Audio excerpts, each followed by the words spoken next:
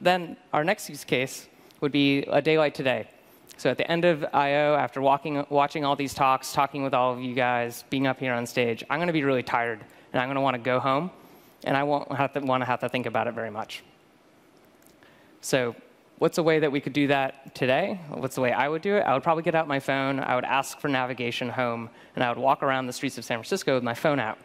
Now, that has some downsides. I might bump into people. I might walk out into traffic. Someone might try to take my phone away. So let's not do that. Let's do this a better way. So with Android Wear, I can just launch Citymapper. And Citymapper's got this great button that I love, Get Me Home. Yes. And it's telling me, oh, we think the best way to get home is 25 minutes on BART. And that sounds great to me, so let's just hit go. And immediately, Citymapper just tells me everything I need to do.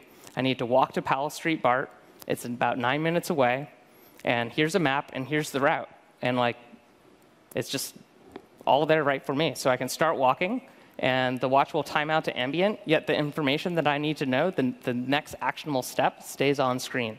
And as I approach Powell Street BART and glance down at my wrist, it'll actually update and light up and say, oh, you want to wait for this train. It's coming in 3 minutes.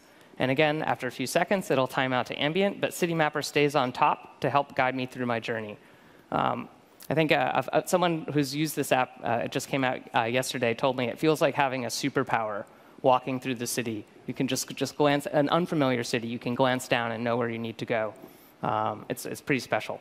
So when I'm done, I can hit the home button and be back to using my watch for whatever I want to use it for.